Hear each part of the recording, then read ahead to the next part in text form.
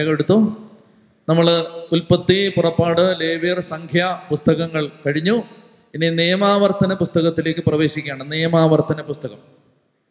ഈ നിയമാവർത്തന പുസ്തകത്തിൻ്റെ പഠനം പ്രധാനപ്പെട്ടതായി മാറുന്നതിൻ്റെ ഏറ്റവും പ്രധാനപ്പെട്ട കാരണം, നിയമാവർത്തനം പഠിക്കേണ്ടതിൻ്റെ ആവശ്യകത, ഈശോ മിശിഹ ഏറ്റവും കൂടുതൽ ഉദ്ധരിച്ച പഴയ നിയമ പുസ്തകമാണ് നിയമാവർത്തന പുസ്തകം.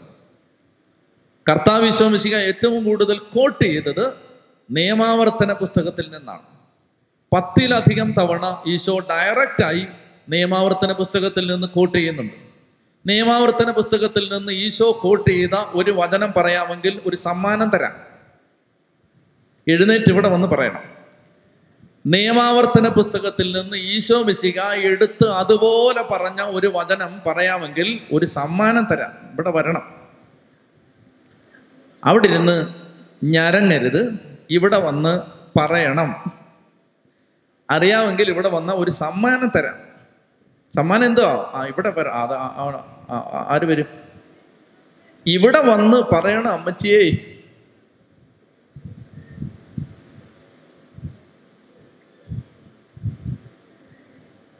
സമ്മാനം കൊണ്ടുപോ കേട്ടോ, അല്ലെ ഇവിടെ അടി നടക്കും.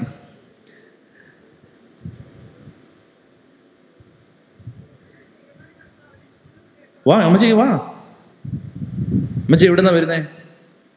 പുത്തൻ തോപ്പിന്ന് വരുന്ന അമ്മച്ചിയാണ് കേട്ടോ. നിങ്ങൾ പുത്തൻ തോപ്പിന്ന് വരുന്ന അമ്മച്ചിയാണിത്. ഈ അമ്മച്ചി നോക്കുമൊന്നും വേണ്ട.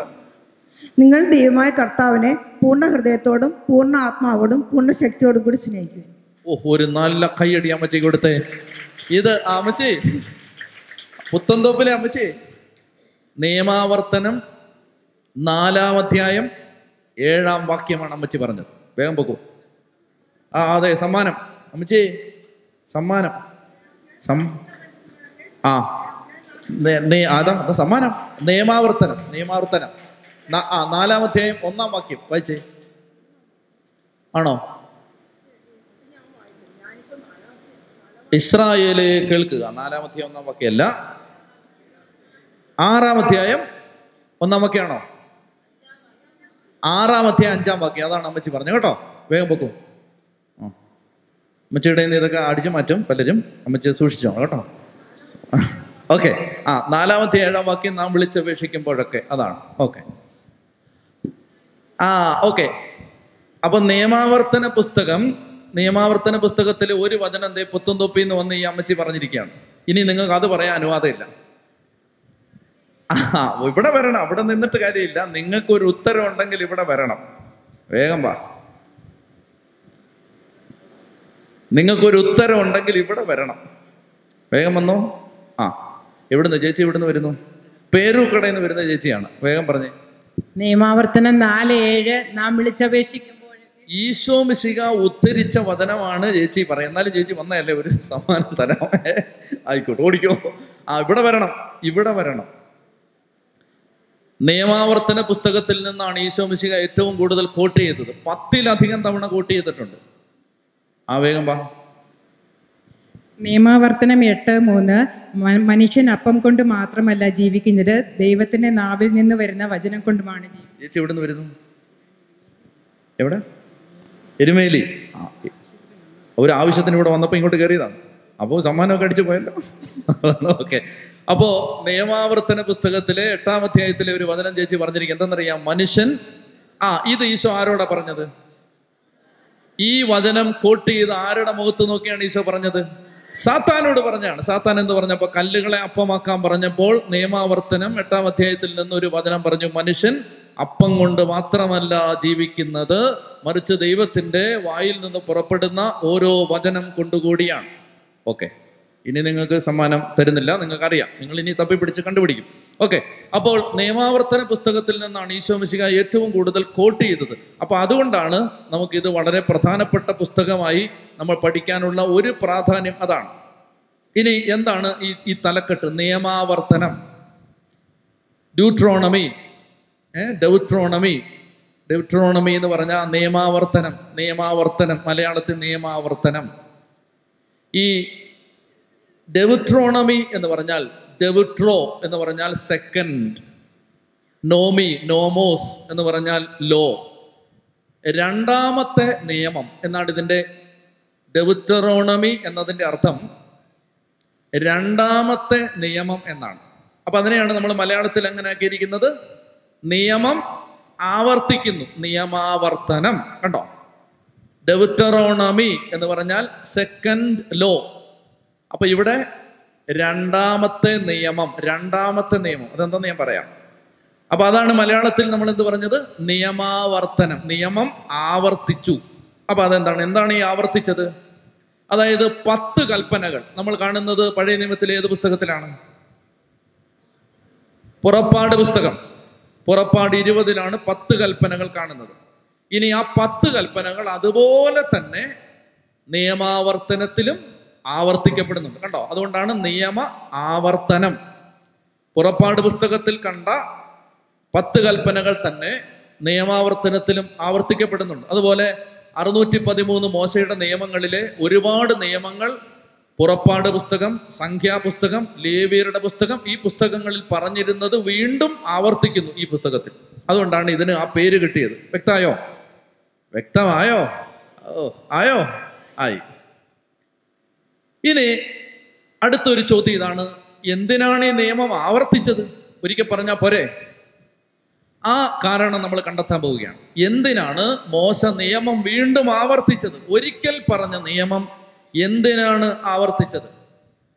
പുറപ്പാട് പുസ്തകം 20-ാം അധ്യായത്തിൽ നിയമം മോശ നൽകുമ്പോൾ അത് സീനായി മലയുടെ അടിവാരത്തിൽ വെച്ചിട്ടാണ്. അതായത് ഈജിപ്തിൽ നിന്നുള്ള യാത്ര ആരംഭിച്ച് ഏതാനും മാസങ്ങൾ കഴിയുമ്പോഴാണ് നിയമം ആദ്യമായി നൽകുന്നത്. ഇപ്പോൾ സംഖ്യയുടെ പുസ്തകം പഠിച്ചു കഴിഞ്ഞവർക്കറിയാം, വർഷം 40 കഴിഞ്ഞു. ഈ വർഷം 40 കഴിഞ്ഞപ്പോൾ എന്ത് സംഭവിച്ചു? ആദ്യം നിയമം നൽകിയപ്പോൾ, അതെവിടെ വെച്ചാണ്? സീനായി മലയുടെ അടിവാരത്തിൽ വെച്ച് ആദ്യം നിയമം നൽകിയപ്പോൾ ഉണ്ടായിരുന്ന മുതിർന്നവരെല്ലാം മരുഭൂമിയിൽ മരിച്ചു വീണു. അന്നത്തെ അവരുടെ കുട്ടികൾ വളർന്ന് ഇപ്പോൾ മുതിർന്നവരായി. അവർക്ക് ഈ നിയമങ്ങൾ അറിയാൻ പാടില്ല. മോശ വീണ്ടും ആവർത്തിക്കുകയാണ്. പിടികിട്ടിയോ? നിയമം ആവർത്തിച്ചതിന്റെ പശ്ചാത്തലം.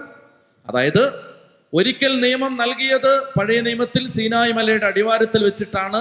അന്നുണ്ടായിരുന്ന മുതിർന്നവരെല്ലാം തന്നെ 40 വർഷത്തെ മരുഭൂമി യാത്രക്കിടയിൽ മരിച്ചു വീണതിന്റെ കാരണം ഞാൻ പറഞ്ഞിട്ടുണ്ട്, അറിയാലോ അല്ലെ? സംഖ്യാപുസ്തകം മുഴുവൻ അതിന്റെ കാരണങ്ങളായിരുന്നു. അങ്ങനെ മരുഭൂമിയിൽ മരിച്ചു വീണ തങ്ങളുടെ മാതാപിതാക്കന്മാർ മരിച്ചു വീണപ്പോൾ ആ മരിച്ചു വീണ മാതാപിതാക്കന്മാരുടെ മക്കൾ ആദ്യം നിയമം നൽകുമ്പോൾ അവർ കുട്ടികളായിരുന്നു. ഈ കുട്ടികൾ ഇപ്പോൾ വളർന്നു വലുതായി. അവർക്ക് ദൈവത്തിന്റെ നിയമങ്ങൾ അറിയാൻ പാടില്ല, ദൈവം നടത്തിയ വഴികൾ അറിയാൻ പാടില്ല, ദൈവത്തിന്റെ ശക്തി അറിയാൻ പാടില്ല, ദൈവം നടത്തിയ അനുഭവങ്ങൾ അറിയാൻ പാടില്ല. അതുകൊണ്ട് നിയമാവർത്തന പുസ്തകം പഠിപ്പിച്ചു തരികയാണ്, അത് ഈ അടുത്ത തലമുറയോട് ആവർത്തിക്കണം. അപ്പൊ ഈ പുസ്തകം പഠിക്കുന്നത് വഴി നമുക്ക് കിട്ടുന്ന ഒരു പ്രേരണ എന്താണ്? ദൈവം നമ്മളെ നടത്തിയ വഴികൾ നമ്മൾ മരിക്കുമ്പോൾ നമ്മളോടൊപ്പം കുഴിച്ചു മൂടപ്പെടരുത്. ദൈവം നമ്മെ നടത്തിയ വഴികൾ അടുത്ത തലമുറയ്ക്ക് ആരെങ്കിലും ബോധത്തോടെ പറഞ്ഞു കൊടുക്കണം. ഇത് വീട്ടിൽ സംഭവിക്കണം, നാട്ടിൽ സംഭവിക്കണം, സഭയിൽ സംഭവിക്കണം, സമൂഹത്തിൽ സംഭവിക്കണം. അതായത് ദൈവം നിങ്ങളെ നടത്തിയ വഴികൾ പറഞ്ഞു കൊടുക്കണം. എങ്ങനെയാണ് ദൈവാനുഭവം പകരപ്പെടുന്നത്? ദൈവാനുഭവം എങ്ങനെ പകരപ്പെടുന്നത്?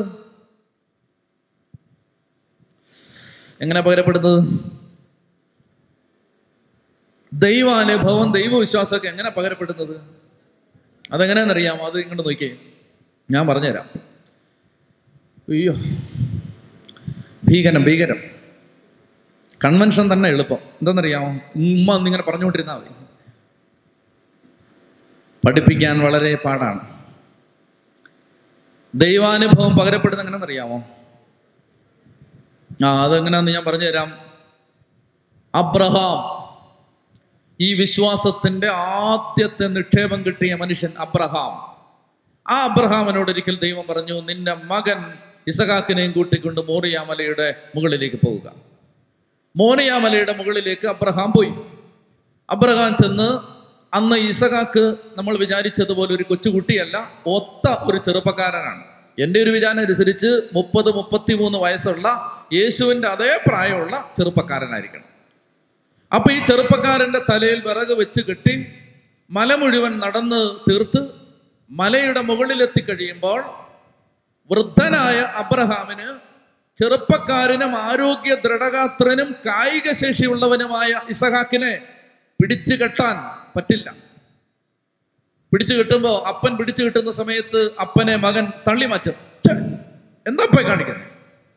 പിടിച്ചു കെട്ടാണ്. അപ്പന് തലയ്ക്ക് വെളിവില്ലാതെ എന്താ പിടിച്ചു മാറ്റും അല്ലേ? ഇവന് നല്ല കായിക ശേഷിയുള്ള ചെറുപ്പക്കാരനാണ്.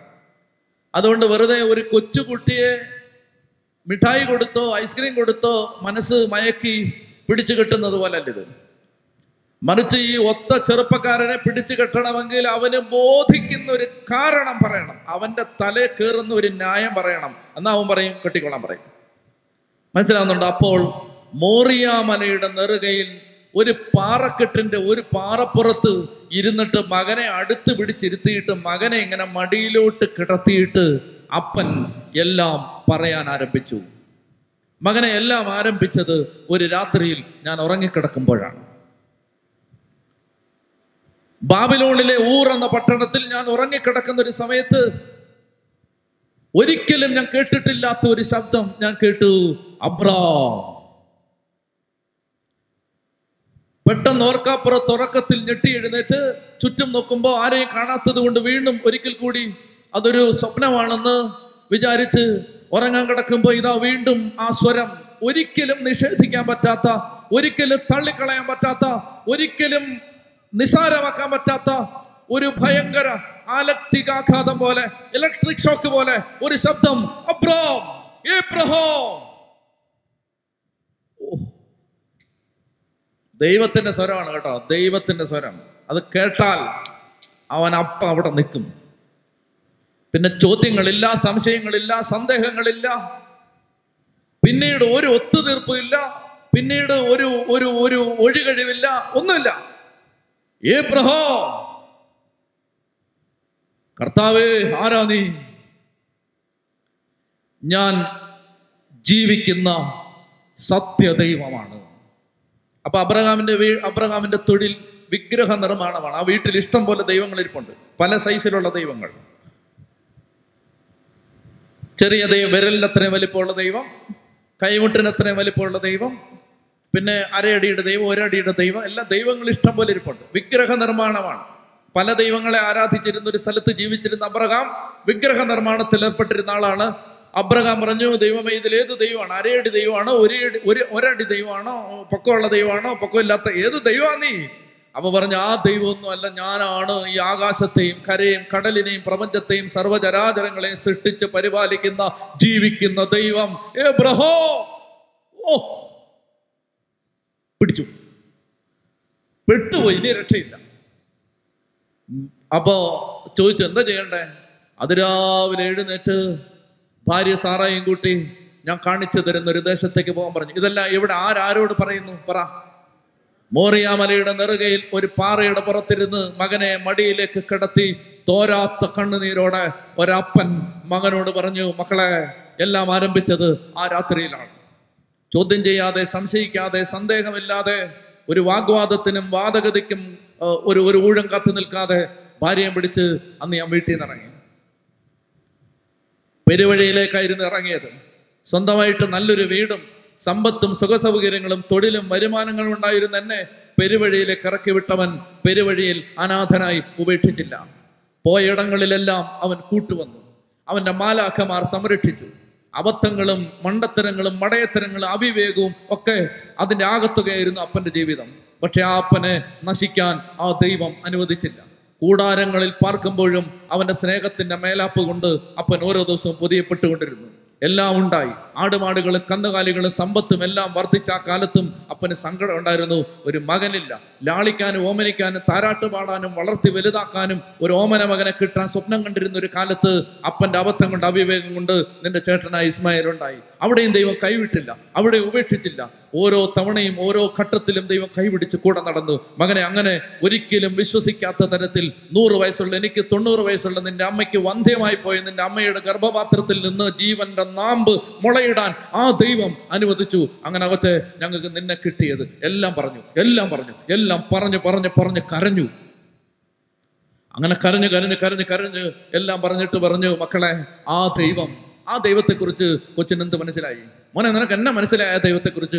അപ്പോ ഇസഹാക്ക് നിറഞ്ഞ കണ്ണുകളോടെ എഴുന്നേറ്റ് അപ്പന്റെ മടിയിൽ നിന്ന് എഴുന്നേറ്റ് അപ്പനോട് ചേർന്നിരുന്നിട്ട് അപ്പന്റെ മുഖത്ത് ഇങ്ങനെ കൈ പിടിച്ചിട്ട് പറഞ്ഞു, അപ്പാ മനസ്സിലായി. എന്ത് മനസ്സിലായി മോനെ?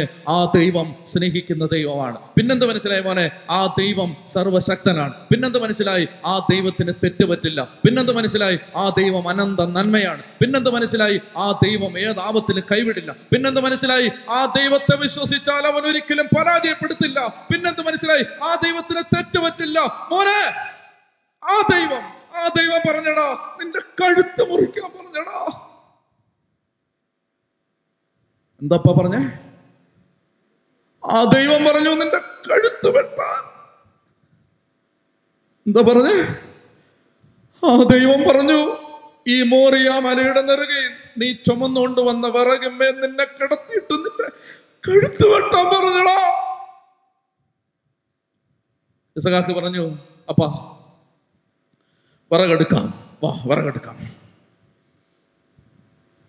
വിറകടുക്കി. ഇസഹാക്ക് പറഞ്ഞു, അപ്പാ നല്ലപോലെ മുറുക്കി കെട്ടപ്പാ. കെട്ടി. ഇസഹാക്ക് പറഞ്ഞപ്പാ, ഞാൻ കിടക്കാൻ പോവാ. എന്തിനാ മോനെ? എന്റെ കഴുത്ത് വെട്ടപ്പാ.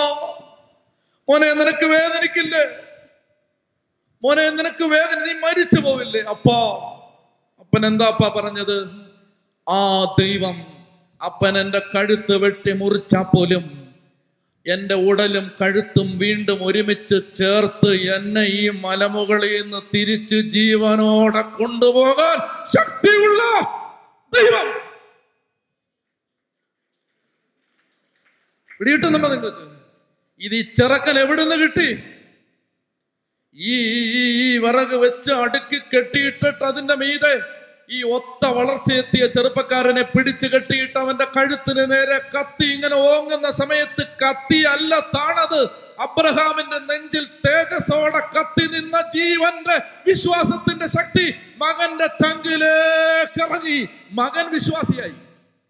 പിടികിട്ടുന്നുണ്ടോ? ഇത് പകരപ്പെടണമെങ്കിൽ പറയണമെന്ന്, പറഞ്ഞില്ലെങ്കിൽ കിട്ടില്ലെന്ന് പറഞ്ഞുകൊണ്ടിരിക്കണം. മക്കളെ, ദൈവം നടത്തിയ വഴികൾ അത് പറഞ്ഞു തരുന്ന പുസ്തകമാണ് നിയമാവർത്തനം. അവർക്ക് പറഞ്ഞേ ഹല്ലേലൂയാ, ഹല്ലേലൂയാ. അതായത് ഒരിക്കൽ കിട്ടിയ വിശ്വാസം, നമ്മളെ ദൈവം സ്നേഹിച്ച വഴികൾ, ദൈവം കരുതിയ വഴികൾ, കരുണയുടെ വഴികൾ, തകർന്നു പോകാവുന്ന സന്ദർഭങ്ങളിൽ ആ ദൈവം താങ്ങി നടത്തിയ വഴികളൊക്കെ പറഞ്ഞു കൊടുക്കണം പിള്ളേർക്ക്. മനസ്സിലായോ? ആവലാതിയും പരാതിയും പരിഭവങ്ങളും സങ്കടവും കുറ്റവും കുറവും കുന്നായ്മയൊക്കെ മാത്രം പറഞ്ഞുകൊണ്ടിരിക്കാതെ വീട്ടിൽ പറയണം. ദൈവം നടത്തിയ വഴികൾ പറയണം. ദാരിദ്ര്യവും പട്ടിണിയും പരിവട്ടവും നിസാരതയും അപമാനവും എല്ലാവരും പുച്ഛിച്ച് നാണം കെടുത്ത് ഇട്ടിരുന്ന ഒരു കാലത്ത് ദൈവം എങ്ങനെയാണ് കൊണ്ടു നടന്നതെന്ന് പറഞ്ഞു കൊടുക്കണം. അത് പറയാൻ പ്രേരിപ്പിക്കുന്ന പുസ്തകമാണ് ഏത്? നിയമാവർത്തനം. കണ്ടോ, മോശയ്ക്ക് ആ വിവേകം ഉണ്ടായിരുന്നു. അതുകൊണ്ട് ഇത് ഇനി വേറൊരു കാര്യം എന്താണെന്നറിയാം, ഇത് മോശയുടെ അവസാനത്തെ ആഴ്ചയാണ്. ഈ ആഴ്ചയുടെ അവസാനം മോശ മരിക്കും. ഈ പുസ്തകം തീരുന്നതിന് മുമ്പ് മോശ മരിക്കും. നമുക്ക് പുറപ്പാട് പുസ്തകത്തിന്റെ ആരംഭം മുതൽ ഈ യാത്രയിൽ നമ്മളോട് കൂടെ വന്ന ഒരു കഥാപാത്രമാണ് മോശ. ആ മോശ ഈ നിയമാവർത്തനം തീരും മുമ്പ് മരിക്കും. അപ്പൊ അതുകൊണ്ട് 120 വയസ്സായി. മോശയുടെ അവസാനത്തെ ആഴ്ചയാണിത്. മോശയില്ലാതെ ഈ ജനം കാനാൻ ദേശത്തേക്ക് കയറാൻ പോവുകയാണ്. ഒരു പിതാവ് മരണക്കിടക്കയിൽ കിടന്നുകൊണ്ട് മക്കൾക്ക് പറഞ്ഞു കൊടുത്ത അന്ത്യ സന്ദേശങ്ങളാണിത്. 3 തവണയാണ് മോശ ഈ ജനത്തോട് സംസാരിക്കുന്നത്. വേണേ കുറിച്ച് വെച്ചോ. 1-ാം അധ്യായം 1 മുതൽ 4-ാം അധ്യായം 43 വരെ, 1-ാം അധ്യായം 1 മുതൽ 4-ാം അധ്യായം 43 വരെ ഒന്നാമത്തെ പ്രസംഗം. 3 പ്രസംഗമാണ് മോശയുടെ. 1-ാം അധ്യായം 1 മുതൽ 4-ാം അധ്യായം 43 വരെ. അടുത്തത് 5-ാം അധ്യായം 1 മുതൽ 26-ാം അധ്യായം 19 വരെ. 5-ാം അധ്യായം 1 മുതൽ 26-ാം അധ്യായം 19 വരെ 2-ാമത്തെ പ്രസംഗം. 3-ാമത്തേത് 27-ാം അധ്യായം 1 മുതൽ 34-ാം അധ്യായം 12 വരെ. 27-ാം അധ്യായം 1 മുതൽ 34-ാം അധ്യായം 12 വരെ. ഇങ്ങനെ 3 തവണ മോശ സംസാരിച്ചു. ഇനി ഇങ്ങോട്ട് നോക്കിയേ, വേണോ ഇങ്ങോട്ട് പറയണോ? 1-ാം അധ്യായം 1 മുതൽ 4-ാം അധ്യായം 43 വരെ, 1 മുതൽ 4:43 വരെ, 5:1 മുതൽ 26:19 വരെ, 5:1 മുതൽ 26:19 വരെ, 27:1 മുതൽ 34:12 വരെ. ഇങ്ങനെ 3 പ്രഭാഷണങ്ങളാണ് മോശ ജനത്തോട് നടത്തുന്നത്. അതാണ് ഈ നിയമാവർത്തന പുസ്തകത്തിന്റെ ഉള്ളടക്കം. ഇനി ശ്രദ്ധിച്ചേ, മോശ പറഞ്ഞതെല്ലാം എഴുതി വാഗ്ദാന പേടകത്തിന്റെ അടുത്ത് വെച്ചു. എന്നിട്ട് പറഞ്ഞു, മക്കളെ ഇതെല്ലാം പഠിപ്പിക്കണം. അതുകൊണ്ട് ഞാൻ പറഞ്ഞ എല്ലാം എഴുതി തന്നിരിക്കുകയാണ്. അങ്ങനെ ഓരോ തവണയും പ്രസംഗിക്കും, പിന്നെ എഴുതും, എന്നിട്ട് അത് വാഗ്ദാന പേടകത്തിന്റെ അടുത്ത് വെക്കും. ഇങ്ങനെയാണ് അതിന്റെ രീതി. ഇനി മറ്റൊന്ന്, പുറപ്പാട് പുസ്തകത്തിൽ ഈജിപ്തിൽ നിന്ന് പുറപ്പെട്ട ജനതയ്ക്ക് വിശ്വാസം വളർന്നതും അവർ തങ്ങളുടെ ദൈവം ആരാണെന്ന് തിരിച്ചറിഞ്ഞതും ഒരു സംഭവത്തിലൂടെയാണ്. പറയാവോ?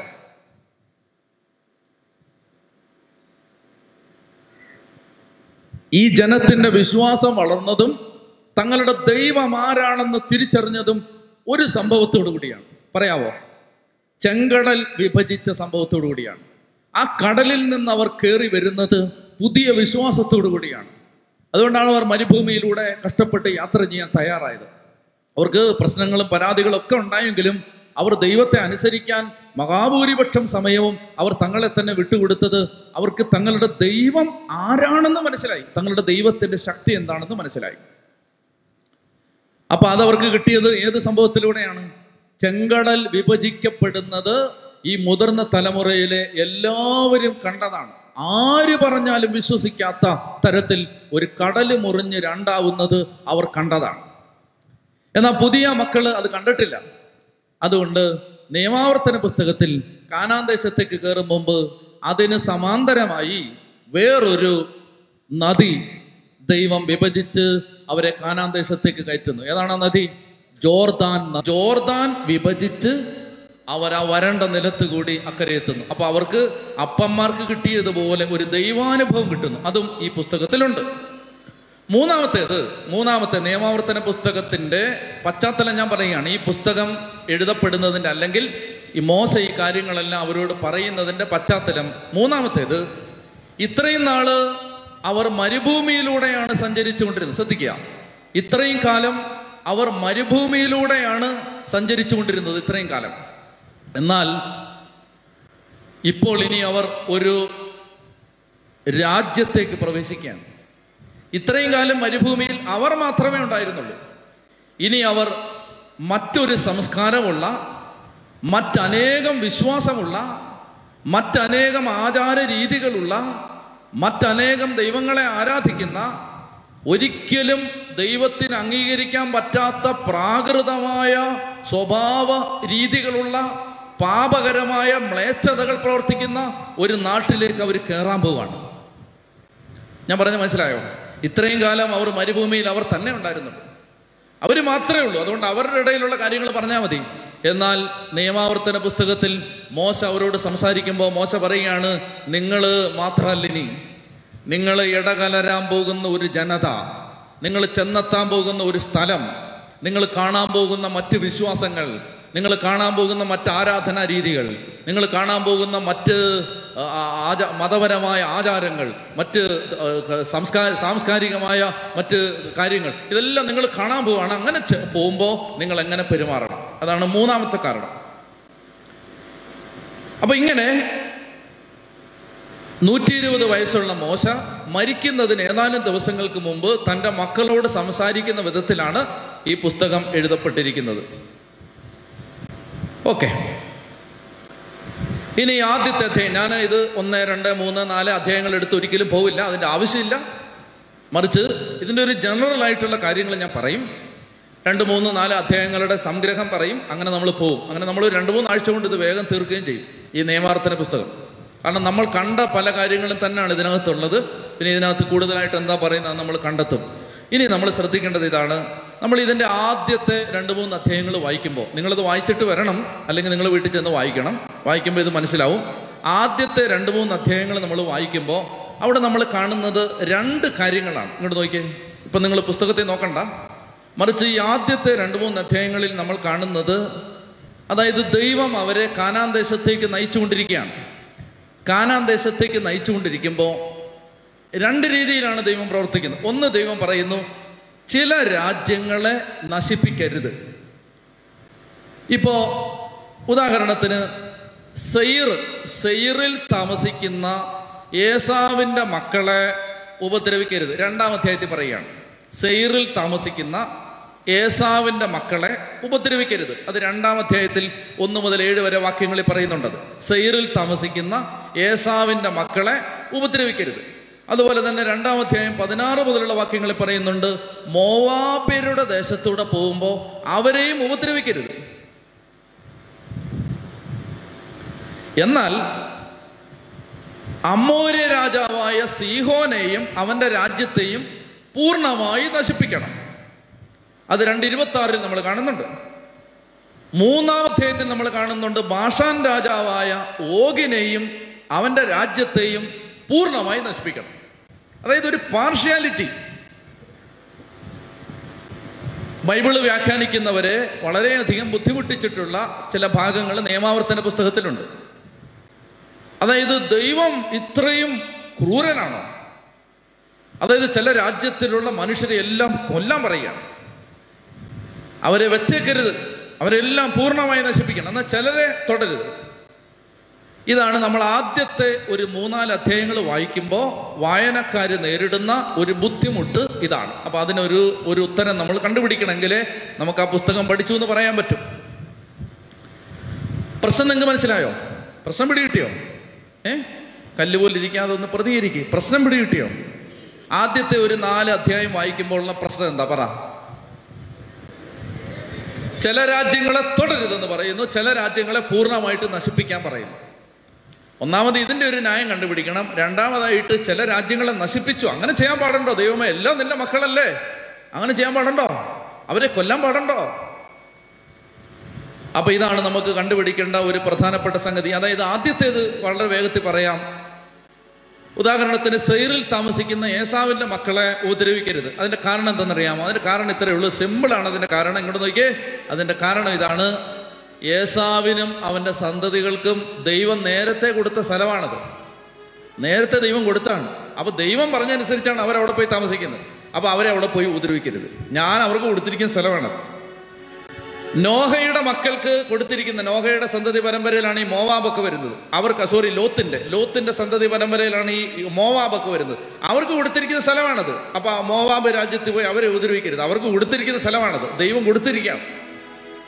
എന്നാൽ അമ്മോര്യ രാജാവിനെയും ബാഷാനിലെ രാജാവിനെയും അവന്റെ രാജ്യത്തെയും പൂർണ്ണമായി നശിപ്പിക്കണം. എന്തുകൊണ്ട്?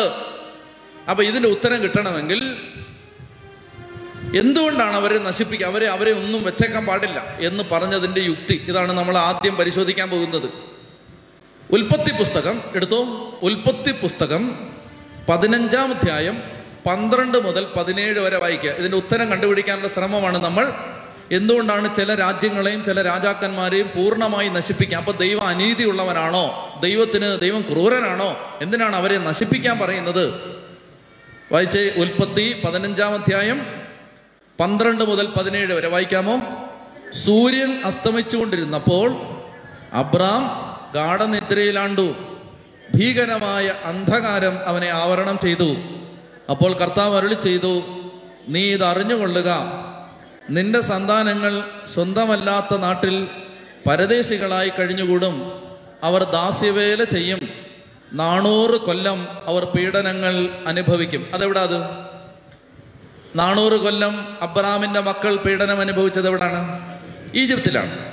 എന്നാൽ അവരെ അടിമപ്പെടുത്തുന്ന രാജ്യത്തെ ഞാൻ കുറ്റം വിധിക്കും. അതിനുശേഷം ധാരാളം സമ്പത്തുമായി അവർ പുറത്തു വരും. നീ സമാധാനത്തോടെ നിന്റെ പിതാക്കളോട് ചേരും. വാർദ്ധക്യ പരിപൂർത്തിയിൽ നീ സംസ്കരിക്കപ്പെടും. ഇതാരോടാ പറയുന്നേ? അബ്രാമിനോട്. 4-ാം തലമുറയിൽ അവർ ഇങ്ങോട്ട് തിരിച്ചു പോരും. എങ്ങോട്ട്? കാനാൻ ദേശത്തേക്ക്. അബ്രാമിനോട് ദൈവം പറയുകയാണ്, കാനാൻ ദേശത്തേക്ക് അബ്രാമിനെ കൊണ്ടുവന്നിട്ട്, ഇങ്ങോട്ട് നോക്കിയേ, കാനാൻ ദേശത്തേക്ക് അബ്രാമിനെ കൊണ്ടുവന്നിട്ട്, പണ്ട് ഉൽപ്പത്തി പഠിച്ചാണിത്, കാനാൻ ദേശത്തേക്ക് കൊണ്ടുവന്നിട്ട് അബ്രാം ബലിയർപ്പിക്കുമ്പോൾ കഴുകന്മാർ വരുന്നു, കഴുകന്മാരെ അബ്രാം ആട്ടി ഓടിക്കുന്നു, ഈ പ്രാവിനെയൊക്കെ പിളർന്നു വെക്കുന്നു, അതൊക്കെ ഓർമ്മയുണ്ടോ?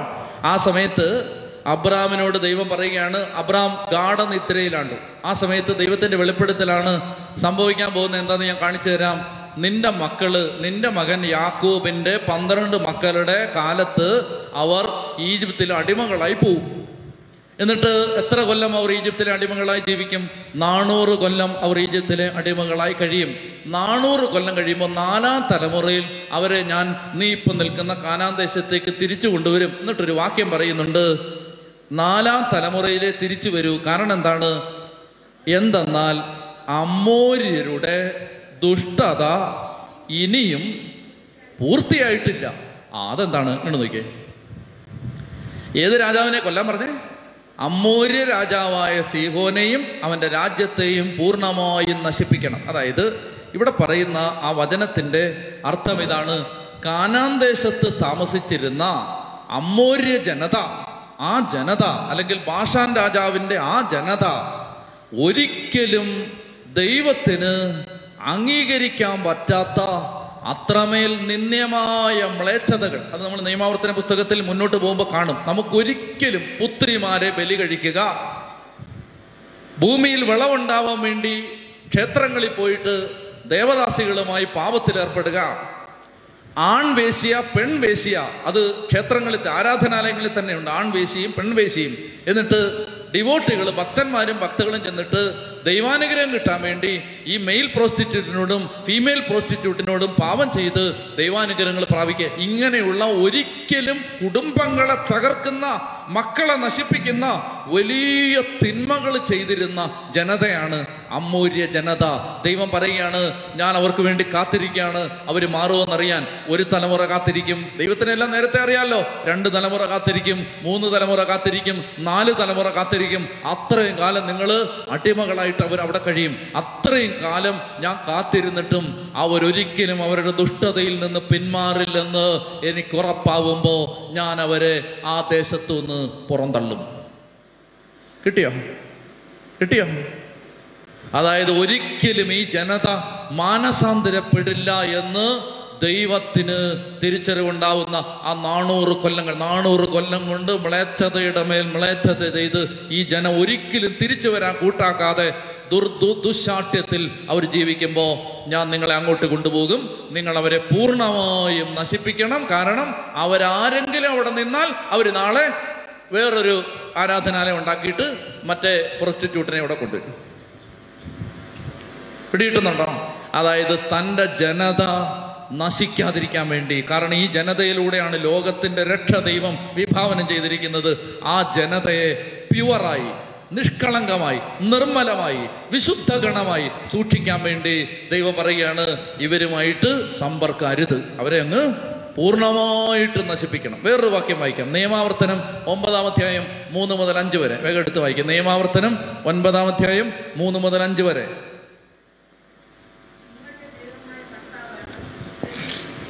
എല്ലാവരും എടുത്തേ. നിയമാവർത്തനം 9-ാം അധ്യായം 3 മുതൽ 5 വരെ. വേഗം വായിക്കാം.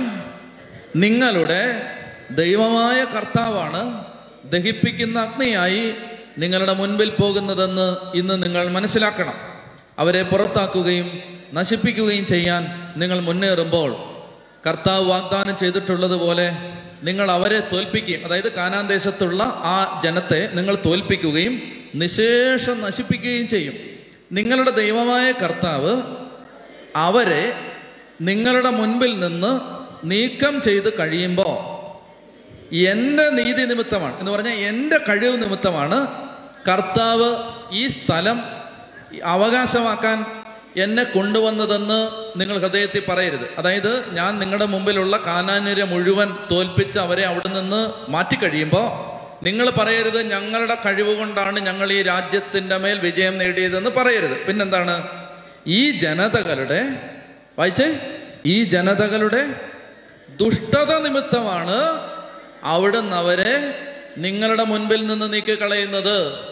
നിങ്ങളുടെ നീതിയോ ഹൃദയ പരമാർത്ഥതയോ നിമിത്തമല്ല നിങ്ങളുടെ രാജ്യം കൈവശമാക്കാൻ പോകുന്നത്. മതി. അതായത് ആ ജനത്തിന്റെ ദുഷ്ടത നിമിത്തമാണ്. അപ്പോ ഞാൻ ചില മേഖലകള് നിങ്ങൾക്ക് പരിചയപ്പെടുത്താൻ പോവാണ്. ആ ജനത ജീവിച്ചിരുന്ന ഒരു ജീവിത സാഹചര്യം ഇത് മനസ്സിലാക്കി കഴിഞ്ഞാൽ നിങ്ങൾക്ക് മനസ്സിലാവും. ഉദാഹരണത്തിന് നിയമാവർത്തനത്തിൽ ഇങ്ങനെ ഒരു വചനമുണ്ട്: നിങ്ങൾ ചെന്നെത്താൻ പോകുന്ന ദേശത്തെ ജനതകളുമായി നിങ്ങൾ ഇടകലരാൻ പാടില്ല. അപ്പൊ അത് വായിച്ചിട്ട് ഇന്നൊരാൾ പറയാണ് അന്യമതസ്ഥരുമായിട്ട് അവരുടെ കല്യാണത്തിന് പോകരുത്, അവരുടെ വീട്ടിൽ പോകരുത്. അത് തെറ്റാണ്. അങ്ങനെ ആരെങ്കിലും പറഞ്ഞാൽ തെറ്റാണ്. എല്ലാവരോടും സഹകരിക്കണം. ആരുടെയും വീട്ടിൽ പോവാതിരിക്കരുത്, എല്ലാവരോടും സഹകരിക്കണം. അതാണ് പുതിയ നിയമം. അതൊക്കെ നമ്മൾ വിശദമായിട്ട് പറഞ്ഞിട്ടുണ്ട്. ശ്രദ്ധിക്കുക. പഴയ ഉടമ്പടിയിൽ കർത്താവ് അവരോട് പറയുകയാണ്, നിങ്ങൾ ചെന്നെത്താൻ പോകുന്ന ആ ജനത കൊള്ളരുതാത്തൊരു ജനതയാണ് എന്ന് പറഞ്ഞാൽ യേശുവിനാൽ രക്ഷിക്കപ്പെടുന്നതിന് മുമ്പുള്ള ജനതയാണ്. ഞാൻ പറയുന്നത് മനസ്സിലാവുന്നുണ്ടോ?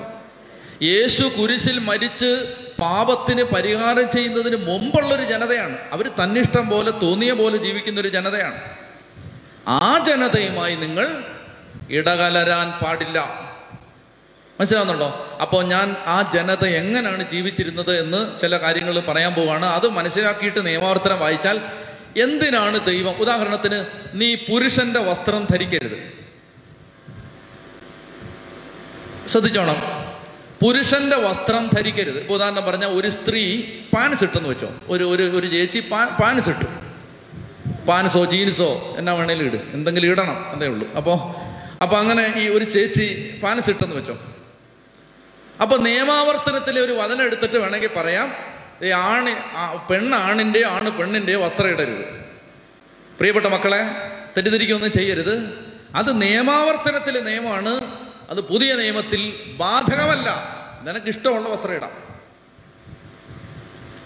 നിനക്കിഷ്ടമുള്ള വസ്ത്രം ഇടാം. വസ്ത്രം ഇടണമെന്നേ ഉള്ളൂ, മാന്യമായ വസ്ത്രം ധരിക്കണമെന്നേ ഉള്ളൂ. അല്ലാതെ നിനക്കിപ്പോ പിന്നെ കഴുതയുടെ വസ്ത്രമാണ് ഇഷ്ടമെങ്കിൽ അതിട്ടോ.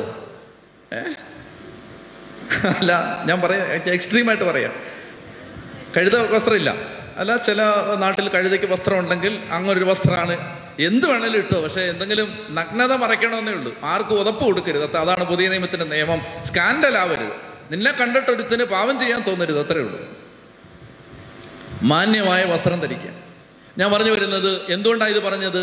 കാനാന്യ ജനത സ്ത്രീകൾ ആണുങ്ങളുടെ വസ്ത്രം ധരിക്കുകയും ആണുങ്ങൾ പെണ്ണുങ്ങളുടെ വസ്ത്രം ധരിക്കുകയും ചെയ്ത് അങ്ങനെ ഈ നേരത്തെ പറഞ്ഞ പ്രവൃത്തികൾക്ക് വേണ്ടി അങ്ങനെ ചെയ്യുന്നൊരു പരിപാടി ആ നാട്ടിലുണ്ടായിരുന്നോണ്ടാണ് പറയുന്നത് നിങ്ങൾ അങ്ങനെ ചെയ്യാൻ പാടില്ല.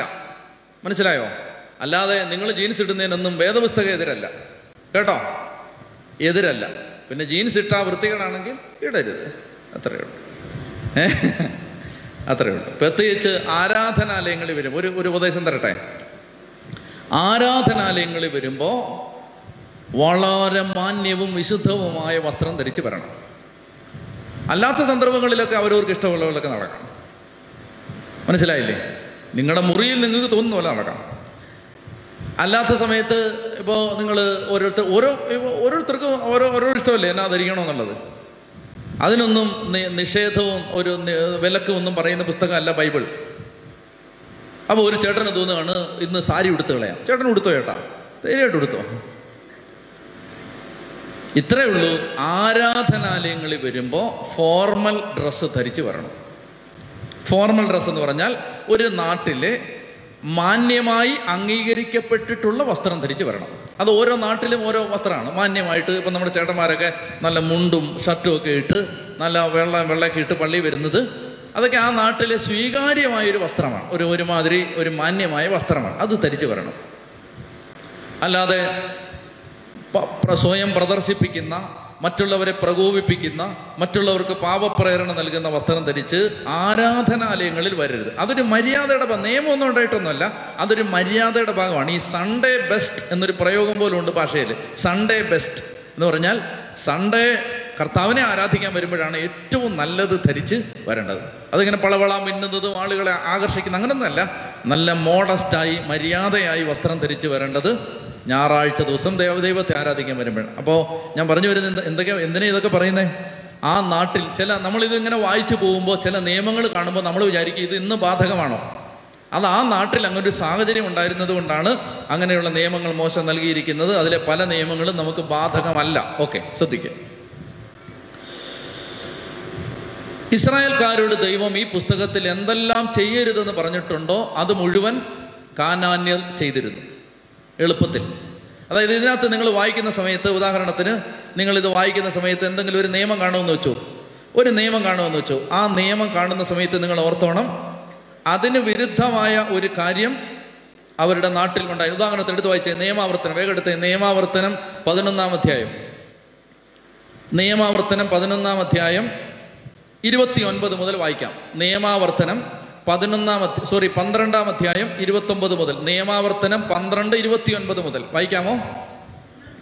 നിങ്ങൾ കീഴടക്കാൻ പോകുന്ന ദേശത്തുള്ള ജനതകളെ ദൈവമായ കർത്താവ് നിങ്ങളുടെ മുൻപിൽ വെച്ച് നശിപ്പിക്കും. നിങ്ങൾ അവരുടെ ഭൂമി കൈവശമാക്കി അവിടെ വസിക്കുകയും ചെയ്യും. അവർ നശിച്ചു കഴിയുമ്പോൾ അവരെ അനുകരിച്ച് വഞ്ചിതരാകാതിരിക്കാൻ പ്രത്യേകം ശ്രദ്ധിക്കണം. ഈ ജനം ചെയ്തതുപോലെ നിങ്ങളും ചെയ്യേണ്ടതിന് അവർ എപ്രകാരം തങ്ങളുടെ ദേവന്മാരെ സേവിച്ചുവെന്ന് നിങ്ങൾ അന്വേഷിക്കരുത്. നിങ്ങളുടെ ദൈവമായ കർത്താവിനെ ആരാധിക്കുന്നതിൽ നിങ്ങൾ അവരെ അനുകരിക്കരുത്. കർത്താവ് വെറുക്കുന്ന സകല മ്ലേച്ഛതകളും അവർ തങ്ങളുടെ ദേവന്മാർക്ക് വേണ്ടി ചെയ്തു. ദേവന്മാർക്ക് വേണ്ടി അവർ തങ്ങളുടെ പുത്രന്മാരെയും പുത്രികളെയും പോലും തീയിൽ ദഹിപ്പിച്ചു. കണ്ടോ, അവരങ്ങനെ ചെയ്തോണ്ടാ പറയുന്നത് നിങ്ങൾ അവരെ ആരാധിക്കുന്ന രീതികളൊന്നും അനുകരിക്കാൻ പാടില്ല. അതായത് ദൈവവചനത്തിന് വിരുദ്ധമായ രീതികളൊന്നും ഒരിടത്തുനിന്ന് സ്വീകരിക്കാൻ പാടില്ല എന്ന് പറഞ്ഞുകൊണ്ട് മറ്റൊരിടത്തുനിന്നൊന്നും സ്വീകരിക്കരുതെന്ന് അർത്ഥമുണ്ടോ? ഇല്ല. ദൈവവചനത്തിന് വിഘാതമാവാത്ത, വിരുദ്ധമാവാത്ത ഏത് നന്മയും ആരിൽ നിന്നും സ്വീകരിക്കാം എന്നതാണ് പുതിയ നിയമം. ദൈവവചനത്തിന്, അതായത് ഈശോ പറഞ്ഞ നിയമത്തിന് വിരുദ്ധമല്ലാത്തത് എന്തും, ഏത് നന്മയും ആരിൽ കണ്ടാലും അതെല്ലാം ആരുടെ പ്രവൃത്തിയാണ്? പരിശുദ്ധാത്മാവിന്റെ പ്രവൃത്തിയാണ്. അത് നിങ്ങൾ മനസ്സിലാക്കിയിരിക്കണം. അതായത് ആര് നന്മ ചെയ്താലും, ആര് സ്നേഹം കാണിച്ചാലും, ആര് കരുണ കാണിച്ചാലും ആ കരുണ ആരുടെ പ്രവൃത്തിയാണ്? പരിശുദ്ധാത്മാവിന്റെ പ്രവൃത്തിയാണ്. അത് നമ്മൾ മനസ്സിലാക്കിയിരിക്കണം. അതുകൊണ്ട് ആരെയും നമ്മൾ അതാണ് പിശാചാണ് ഇങ്ങനെയൊന്നും പറയരുത്, അങ്ങനെയൊന്നും പറയരുത് കേട്ടോ. ഓക്കെ, അപ്പോൾ ഈ ജനത അനുവർത്തിച്ചിരുന്ന കാര്യങ്ങൾ, ആ ദേശത്ത് ഉണ്ടായിരുന്ന കാര്യങ്ങൾ എന്തൊക്കെയാണ്? ഒന്നാമത്തെ കാര്യം അധാർമികത. ഭയങ്കര തിന്മ ചെയ്തിരുന്നൊരു ദേശമാണിത്. എന്തൊക്കെയാണ് അവർ ചെയ്തിരുന്നത്? അവർ ചെയ്തിരുന്നത് എന്ന് പറഞ്ഞാൽ വ്യഭിചാരം, അവിഹിത ബന്ധങ്ങൾ, ബന്ധുക്കൾ തമ്മിലുള്ള ലൈംഗിക ബന്ധം. ഇതിനകത്ത് പറയുന്ന കാര്യങ്ങളായതുകൊണ്ട് ഞാനിങ്ങനെ എടുത്തു പറയുന്നത് ഹോമോസെക്ഷുവാലിറ്റി, സ്വർഗഭോഗം, അതുപോലെ ട്രാൻസ്വെസ്റ്റിസം. ട്രാൻസ്വെസ്റ്റിസം എന്ന് പറഞ്ഞാൽ ഇത് അങ്ങോട്ടും ഇങ്ങോട്ടും മാറി വസ്ത്രം ധരിക്കുന്നത്. ആണ് പെണ്ണിൻ്റെ വസ്ത്രം ധരിക്കുക, പെണ്ണാണിന്, അതാണ് ട്രാൻസ്വെസ്റ്റിസം. അപ്പോൾ അതുപോലെ റീമാരിയേജ്, അതായത് കല്യാണം കഴിക്കുക, ഒരാഴ്ച കഴിഞ്ഞിട്ട് അടുത്ത ആളെ കല്യാണം കഴിക്കുക, അടുത്ത ആഴ്ച ആളെ കല്യാണം കഴിക്കുക. ഇങ്ങനെയുള്ള അനേകം തിന്മകൾ ഇവരുടെ ജീവിതത്തിലുണ്ടായിരുന്നു. ഉദാഹരണത്തിന് വേഗം വായിച്ചേ നിയമാവർത്തനം 22:13. എടുത്തെടുത്ത് വായിക്കുക. നിങ്ങൾ ബൈബിളൊക്കെ കൊണ്ടുവന്നാലല്ലേ നിങ്ങൾക്ക് ഉറക്കം വരാതിരിക്കൂ. നിയമാവർത്തനം 22:13 വായിച്ചേ.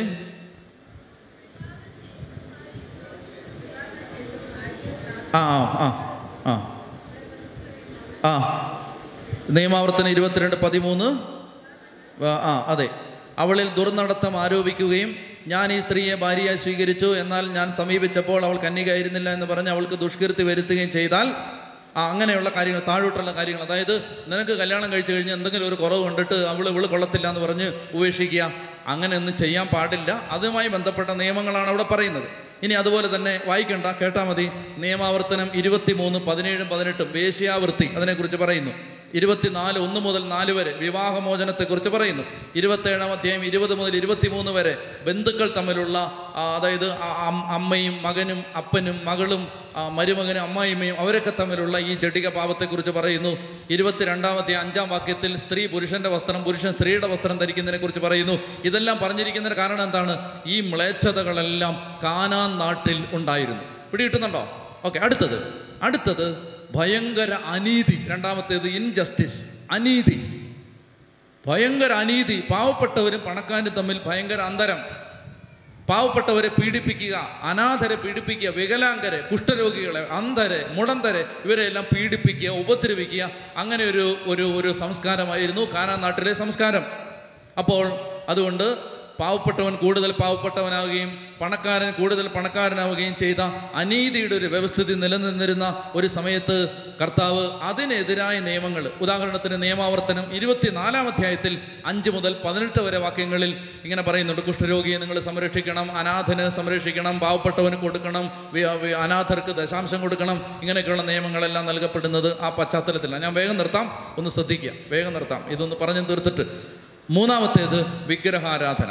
കാനാൻ നാട്ടിലുണ്ടായിരുന്ന മറ്റൊരു പ്രധാനപ്പെട്ട തിന്മയാണ് വിഗ്രഹാരാധന. വിഗ്രഹാരാധന എന്ന് പറയുന്നത്, അതായത് occultism, superstition, astrology, spiritism, നെക്രോമൻസി, fertility cult എന്ന് പറഞ്ഞാൽ എന്തെന്നറിയാം? ഉദാഹരണത്തിന് നിങ്ങളുടെ പറമ്പിൽ നിങ്ങൾ വാഴ വെച്ചിട്ട് വാഴയെല്ലാം നശിച്ചു പോവാണ്. അപ്പോൾ ഒരാൾ പറയും അത് അക്ഷേരാ ദേവത പ്രസാദിക്കാത്തത് കൊണ്ടാണ്, അക്ഷേരാ ദേവത പ്രസാദിക്കാത്തത് കൊണ്ടാണ് വാഴയെല്ലാം ഉണങ്ങിപ്പോയത്. അപ്പോൾ എന്ത് ചെയ്യണം? അക്ഷേരാ ദേവതയെ പ്രസാദിപ്പിക്കണം. എന്ത് ചെയ്യണം? അതുകൊണ്ട് അവിടേക്ക് ചെന്നിട്ട്, അവിടെ നിങ്ങൾ സ്ത്രീ ആണെങ്കിൽ അവിടുത്തെ ആ ആരാധന നടത്തുന്ന ആ പുരോഹിതൻ ഒരു മെയിൽ പ്രോസ്റ്റിറ്റ്യൂട്ട് ആയിരിക്കും. ആ മെയിൽ പ്രോസ്റ്റിറ്റ്യൂട്ടിൻ്റെ അടുത്ത് ചെന്നിട്ട് നിങ്ങൾ അവിടെ ചെന്ന് വ്യഭിചാരം ചെയ്ത് അക്ഷേരാ ദേവതയെ പ്രസാദിപ്പിച്ചാൽ വാഴ അടുത്ത പ്രാവശ്യം നശിച്ചു പോവില്ല. ഇതിൻ്റെ പേരാണ് ഫെർട്ടിലിറ്റി കൾട്ട്. പിടികിട്ടിയോ? ഫെർട്ടിലിറ്റി കൾട്ട് എന്ന് പറഞ്ഞാൽ ഭൂമി വിളവ് തരാൻ വേണ്ടി വേശ്യാവൃത്തിയിൽ ഏർപ്പെട്ട് ദേവതമാരെ പ്രസാദിപ്പിച്ചിരുന്ന അത് കാനാൻ നാട്ടിലുണ്ടായിരുന്നു. കേൾക്കുന്നുണ്ടോ ഇതൊക്കെ?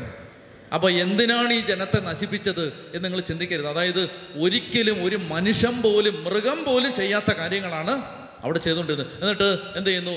സമ്പത്തുണ്ടാവാൻ വേണ്ടി മക്കളെ പിടിച്ച് തീരിക്കത്തിടുകയാണ്, മക്കളെ പിടിച്ച് ബലി കഴിക്കുകയാണ്, ദേവന്മാർക്ക് മക്കളെ പിടിച്ച് ബലി കൊടുക്കുകയാണ്, കുഞ്ഞുങ്ങളെ കൊണ്ടുപോയി തീയിലിടുകയാണ്. അപ്പോൾ ഇങ്ങനെയുള്ള അക്രമം ചെയ്തുകൊണ്ടിരുന്ന ഒരു ജനത. അപ്പോൾ occultism, superstition, astrology, spiritism, നെക്രോമൻസി, fertility cult, അതുപോലെ ഭൂമി ദേവതയെ ആരാധിച്ച് ഭൂമി ദേവതയെ പ്രസാദിപ്പിക്കാൻ വേണ്ടി ലൈംഗിക പ്രവൃത്തികളിൽ ഏർപ്പെടുക. എല്ലാ ആരാധനാലയങ്ങളിലും ദേവദാസികളുണ്ടായിരുന്നു. ദേവദാസികൾ എന്ന് പറഞ്ഞാൽ ഇങ്ങനെയുള്ള പാവം ചെയ്യാൻ വേണ്ടിയുള്ള സ്ത്രീകളും മെയിൽ പ്രോസ്റ്റിറ്റ്യൂട്ടും ഫീമെയിൽ പ്രോസ്റ്റിറ്റ്യൂട്ടും എല്ലാ ആരാധനാലയങ്ങളും. അപ്പോൾ ഇത്തരം ആരാധനകളെ അതുകൊണ്ടാണ് പറയുന്നത് ആ വിഗ്രഹം മുഴുവൻ അടിച്ച് തകർത്ത് കളയണം, ആ ക്ഷേത്രങ്ങളൊന്നും വെച്ചേക്കാൻ പാടില്ല എന്നൊക്കെ ദൈവം ഇതിനകത്ത് പറയുന്നുണ്ട്. അപ്പം നിങ്ങൾ വിചാരിക്കും എന്തോ ഒരു ക്രൂരതയാണിത്, എന്താണ് അവിടെ നടന്നിരുന്നത്? അപ്പം ഈ പ്രവൃത്തികൾ നടന്നിരുന്ന സ്ഥലം, മക്കളെ, അതൊന്നും അവിടെ വെച്ചിരിക്കരുത്, എല്ലാം കളയണം. ഇതാണ് ഉദാഹരണത്തിന് അത്യാവശ്യം വേണ്ടവർ എഴുതിയെടുത്തോ. നിയമാവർത്തനം 12:1 മുതൽ 4 വരെ, നിയമാവർത്തനം 12:29 മുതൽ 32 വരെ ഒക്കെ വിഗ്രഹാരാധനയ്ക്കെതിരെയുള്ള ശക്തമായ താക്കീതുകൾ ഈ നിയമാവർത്തന പുസ്തകത്തിൽ കാണാം. 13-ാം അധ്യായം 1 മുതൽ 18 വരെ വിഗ്രഹാരാധകർക്കുള്ള ശിക്ഷ, അവരെ കൊന്നുകളയണമെന്ന് പറഞ്ഞു. ആരെങ്കിലും ഇങ്ങനെ പോയി ദേവന്മാർക്ക് മക്കളെ ബലി കഴിച്ച് അവരെ കൊന്നുകളയണം, മന്ത്രവാദികളെ കല്ലെറിഞ്ഞ് കൊല്ലണം, അങ്ങനെയൊക്കെ നിയമമുണ്ട് ഇതിനകത്ത്. അതെല്ലാം ഈ പശ്ചാത്തലത്തിലാണ്. അതുപോലെ തന്നെ 27-ാം അധ്യായം 15-ാം വാക്യത്തിൽ വിഗ്രഹാരാധകർക്കുള്ള ശിക്ഷ പറയുന്നുണ്ട്. ഇനി ഒറ്റ കാര്യം, ലാസ്റ്റ്, തീർന്നു, ശ്രദ്ധിച്ചേ. എൻ്റെ അമ്മേ, ഇതൊന്ന് ശ്രദ്ധിക്കേ. അതായത് എന്തെന്നറിയാമോ? ഞാൻ ഒരു കാര്യം പറയട്ടെ.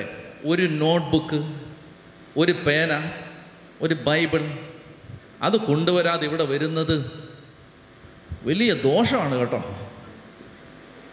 ദോഷമാണ്, ദോഷം. ഞാൻ മറ്റൊന്നും കൊണ്ട് പറയല്ല, എന്തുമാത്രം സ്ട്രെയിനാണ് നമ്മൾ ഇതിനു വേണ്ടി എടുക്കുന്നത്. എന്നിട്ട് അതിനോട് ഒരു ശകലമെങ്കിലും ഒരു താല്പര്യം കാണിക്കണം കേട്ടോ. ചുമ്മാ ജോലി കിട്ടാൻ വേണ്ടി മാത്രം ഇവിടെ വരരുത് കേട്ടോ. ഒരല്പമെങ്കിലും ഒരു കരുണ, ഒരു സ്നേഹം, ഒരു വില ദൈവവചനത്തിന് കൊടുക്കണം. നിങ്ങൾ ആലോചിച്ച് നോക്ക്. അതായത് നമ്മൾ ഇത് പറയുന്ന മാത്രമല്ല, ഇത് സമയമില്ലാത്ത സമയത്ത് നിങ്ങൾക്കറിയാലോ, കാല് ബന്ധം നായടോട് ഓടുന്നതിനിടയ്ക്കാണ് ഇത് കടലിലും കരയിലും കാറിലും ബസ്സിലും ജീപ്പിലും ഒക്കെ ഇരുന്ന് ഇത് തയ്യാറാവുന്നതാണ്. എന്നിട്ട് അങ്ങനെ ഒരുങ്ങി നിങ്ങളെ ഇത് പഠിപ്പിക്കുമ്പോൾ ചുമ്മാ വന്നിരുന്ന് കൂട്ടുവായും വിട്ടിരിക്കാൻ. നിങ്ങൾക്ക് ശിക്ഷ വരുമെന്ന് പറയാൻ പുതിയ ഉടമ്പടിയിൽ വകുപ്പില്ലാത്തതുകൊണ്ട് ഞാൻ ഒന്നും പറയുന്നില്ല. അതായത് പഴയ നിയമം ആയിരുന്നെങ്കിൽ നിങ്ങളെ ശരിയാക്കിയാൻ. ആലോചിച്ച് നോക്ക് എൻ്റെ പൊന്നു മക്കളെ, നിങ്ങൾ ഇതിനെ ഒന്ന് സീരിയസ് ആയിട്ട് എടുക്കണം. അതായത് വേറെ ഒരു പണിയില്ലാത്തതുകൊണ്ട് നിങ്ങൾ വിചാരിക്കരുത് ഒരു പണിയില്ല എന്നാൽ നിയമാവർത്തനം പഠിപ്പിച്ചു കളയാം. അങ്ങനല്ല. എന്തോ ഒരു സ്ട്രെയിനാണിത്. എളുപ്പം ഏതാ? കൺവെൻഷൻ പ്രസംഗിക്കുന്ന എളുപ്പം, ചുമ്മാ പറഞ്ഞാൽ പോരെ, അങ്ങനെ പറഞ്ഞുകൊണ്ടിരുന്നാൽ മതി. പക്ഷേ ഇത് ഒരു കാര്യം പഠിപ്പിച്ചെടുക്കാൻ വേണ്ടി നമ്മൾ ഈ ധ്യാനകേന്ദ്രം എടുക്കുന്ന ഒരു സ്ട്രെയിൻ, അതിന് നിങ്ങളൊരു ഇത്തിരി വില കൊടുക്കണം. അതിപ്പോൾ നിങ്ങൾ വരുമ്പോൾ എന്ത് ചെയ്യണം? വന്നില്ലേലും സാരമില്ല, വന്നാൽ നിങ്ങൾ ഒരു ബൈബിൾ കൊണ്ടുവരണം, ഒരു നോട്ട്ബുക്ക് കൊണ്ടുവരണം, ഒരു പേന കൊണ്ടുവരണം. എന്നിട്ട് ഇതൊന്ന് പഠിക്കുകയും വായിക്കുകയും എഴുതുകയും ഒക്കെ ചെയ്യണം. അതല്ലേ ബൈബിൾ സ്റ്റഡി, അതല്ലേ? ആണോ?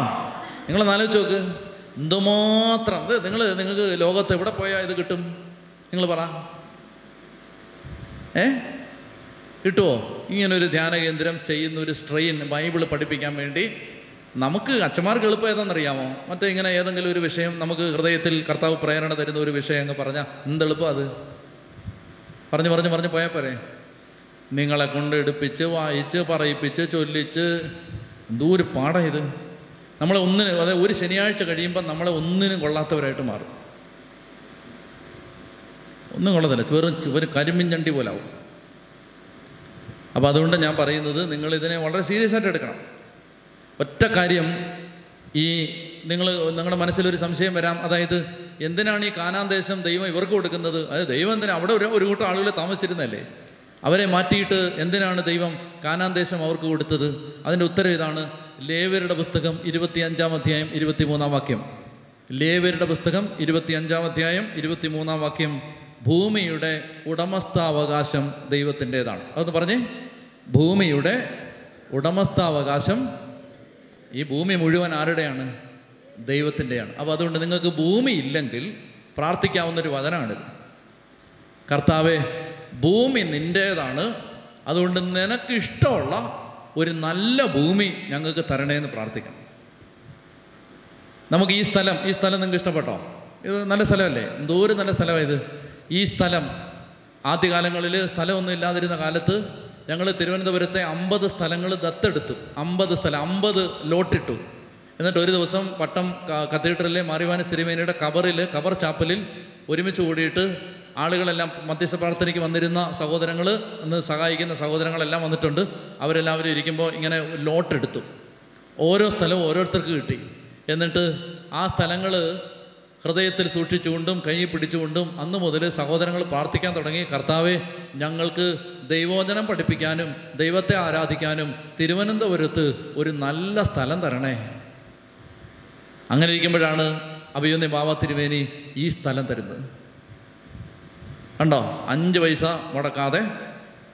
സഭയ്ക്ക് മുടക്കുണ്ട്, നമുക്കൊരു മുടക്കമില്ല, പക്ഷേ ഫ്രീ ആയിട്ട് തന്നിരിക്കുക.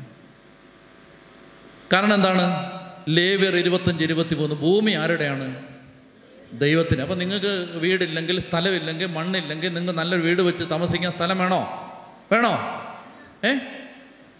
നിങ്ങൾ തരാൻ വേണ്ടിയിട്ടാണ്? വേണോ? ഇവിടുന്ന് കുറച്ച് തരാൻ വേണ്ടിയിട്ടാണ്? വേണം നിങ്ങൾക്ക്. അപ്പോൾ അതിന് ലേവ്യരുടെ പുസ്തകം എന്താണ്? 25-23. അത് വചനം ഇതാണ്. ഭൂമിയുടെ ഉടമസ്ഥാവകാശം ദൈവം, അല്ലെങ്കിൽ ഭൂമി എൻ്റേതാണ്. അതാണ് വചനം.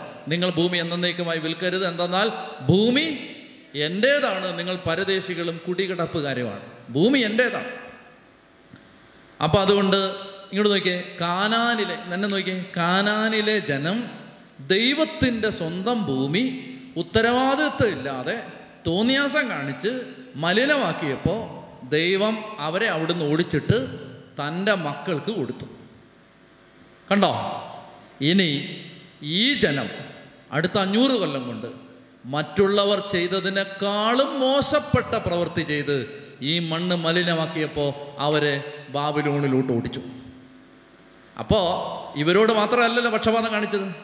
കാനാൻ ദേശക്കാരെ ഓടിച്ച പോലെ ഇതുങ്ങളെ ഓടിക്കുന്നുണ്ട്. ഇത്തിരി കഴിയിട്ട് നമ്മൾ ബൈബിൾ പഠിച്ച് മുന്നോട്ട് വരുമ്പോൾ ഇനി ഒരു 500 കൊല്ലം ഇവിടെ താമസിച്ച് കഴിയുമ്പോൾ ഇതിനേക്കാൾ വലിയ തോന്നിയാസം ഇവിടെ കാണിച്ചു തുടങ്ങുമ്പോൾ ദൈവം അതുങ്ങളെ ബാബിലോണിലേക്ക് ഓടിക്കും. കണ്ടോ? അപ്പം ദൈവത്തിൻ്റെ ഭാഗത്ത് അനീതി ഉണ്ടെന്ന് പറയാൻ പറ്റുമോ? പറ്റില്ല. ദൈവത്തിൻ്റെ ഭൂമി. അപ്പോൾ അവിടാണ് നമ്മൾ താമസിക്കുന്ന ഭൂമിയിൽ നമ്മൾ പാപം ചെയ്യരുത് എന്നുള്ള ഒരു വലിയ സ്നേഹം നമുക്ക് വരുന്ന അവിടാണ്. നമുക്ക് ദൈവം തന്നിരിക്കുന്ന ഈ ഭൂമി, ഇപ്പോൾ ഇവിടെ തന്നിരിക്കുന്ന ഭൂമി, ഇവിടെ താമസിക്കുന്നവർക്ക് ഒരു വലിയ വലിയ ഉറപ്പുണ്ടാവണം. എന്താണ്? ഇവിടെ പാപം ചെയ്യാൻ പാടില്ല. ഇവിടെ പാപം ചെയ്ത് ഈ മണ്ണ് മലിനമാക്കാൻ പാടില്ല. കാരണം ആരുടെ ഭൂമിയാണ് ഇത്? ദൈവത്തിൻ്റെ ഭൂമിയാണിത്. ഈ ദൈവത്തിൻ്റെ ഭൂമിയിൽ ഇവിടെ തിന്മ ചെയ്യാൻ പാടില്ല. അപ്പം നിങ്ങൾക്ക് എന്ത് ചെയ്യണം? നിങ്ങൾ ഇവിടെ താമസിക്കുന്നവർ, ഇവിടെ ഉള്ളവരും എല്ലാം അതിനകത്ത് വ്യക്തത വരുത്തണം. ഇവിടെ ഉള്ളവരെല്ലാം വരുന്നവർ, ഇനി വരുന്നവർ നിങ്ങൾ എന്ത് ചെയ്യണം? ഇത് ദൈവത്തിൻ്റെ സ്വന്തമാണ്, ദൈവത്തിൻ്റെ സ്ഥലമാണ്. ഇവിടെ വന്ന് നിങ്ങൾ വീടിയൊന്നും മരിച്ചില്ലേ നടക്കരുത്. ദൈവത്തിൻ്റെ സ്ഥലമാണ്, അത് ഇവിടെ നിന്ന് തുപ്പരുത്. ആരുടെ സ്ഥലമാണ് ഇത്? ദൈവത്തിൻ്റെ സ്ഥലമാണിത്. ദൈവം കുറച്ച് നാളത്തിന് പാട്ടത്തിന് മൗണ്ട് കാർമൽ ധ്യാന കേന്ദ്രത്തിന് തന്നിരിക്കുന്നതേ ഉള്ളൂ. ദൈവത്തിൻ്റെ സ്ഥലമാണിത്. അപ്പം നിങ്ങൾ ഇതിലേക്ക് ഇറങ്ങി കിടന്ന് തുപ്പുകയും ഒന്നും ചെയ്യരുത്. അവിടെ വെള്ളമൊക്കെ കോരി ഒഴിച്ച് നിങ്ങൾ കൊണ്ടുവന്ന ബിസ്ക്കറ്റിൻ്റെ കവറെല്ലാം ഇവിടെ എറിഞ്ഞിട്ട് പോയി, ചെരുപ്പെല്ലാം ഇട്ടിട്ട് പോയി, അങ്ങനെ ചെയ്യരുത്. ഇത് ആരുടെ സ്ഥലമാണ്? ദൈവത്തിൻ്റെ സ്ഥലമാണ് കേട്ടോ. ദൈവത്തിൻ്റെ സ്വന്തം സ്ഥലമാണിത്. ഇത് മാത്രമല്ല, ഭൂമി മുഴുവൻ. അപ്പോൾ അതുപോലെ തന്നെയാണ് നിങ്ങളുടെ വീടല്ല, വീട്, നമ്മൾ താമസിക്കുന്ന മുറി, നമ്മൾ കിടക്കുന്ന സ്ഥലം എല്ലാം വൃത്തിയായിട്ടിടണം. എന്തുകൊണ്ടാണിത്? അത് ദൈവത്തിൻ്റെ സ്ഥലമാണിത്. പിതാവും പുത്രനും പരിശുദ്ധാത്മാവായ ത്രിയേക ദൈവമാണ് നിങ്ങളിൽ വസിക്കുന്നത്. അപ്പം നിങ്ങൾ കിടക്കുന്ന സ്ഥലം ബെഡ്ഷീറ്റും കഴുകത്തില്ല, മുഷിഞ്ഞ് നാറി തലയണകോറ് മാറത്തില്ല, നാറി കിടക്കുന്ന സ്ഥലത്ത് ത്രിത്വൈക ദൈവം വന്ന് കിടക്കേണ്ട സ്ഥലമായത്. നിങ്ങളത് മുഴുവൻ മുഷിഞ്ഞ് നാറി നാശമാക്കിയിട്ടിരിക്കുക. അങ്ങനെ ചെയ്യാൻ പാടുണ്ടോ? ഇല്ല. കണ്ടോ? അപ്പോൾ ഇവിടെ വരുമ്പോൾ ഇവിടെയും വൃത്തികേടാക്കരുത്. പൊതുസ്ഥലങ്ങളും വൃത്തികേടാക്കാൻ പാടില്ല, അല്ലേ? ഏറ്റവും വൃത്തികേട്ട സ്ഥലം KSRTC മൂത്രപ്പുര. നിങ്ങൾ ചിരിക്കൊന്നും വേണ്ട. നിങ്ങൾ കയറിയിട്ട് വെള്ളം ഒഴിക്കുമോ? അത് പറ. ആരും കാണുന്നില്ല. ബാത്റൂമിൽ എന്തായാലും ആരും ക്യാമറ വെച്ചിട്ടില്ലല്ലോ, അതുകൊണ്ട് ആരും കാണത്തില്ല. നമ്മൾ കയറിയിട്ട് അത് ഉപയോഗിച്ചിട്ട് വെള്ളം ഒഴിക്കാതെ ഇറങ്ങിപ്പോകരുത്.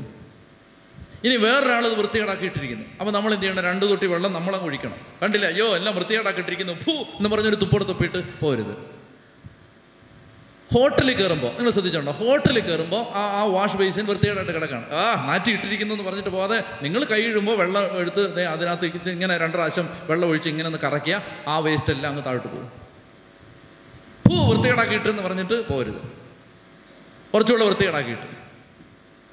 ഭൂമി ആരുടെയാണ്? മനസ്സിലാവുന്നുണ്ടോ? അല്ലാതെ ഇങ്ങനെ ഈ കുളിക്കാതെ സ്പ്രേ അടിച്ച് മാത്രം ഇങ്ങനെ പോന്നാൽ പോരാ, എല്ലാം വൃത്തിയായിട്ട് ഇടണം. ഓക്കെ. അപ്പോൾ നിയമാവർത്തന പുസ്തകത്തിൻ്റെ നല്ലൊരു ശതമാനം തീർന്നിരിക്കുകയാണ്.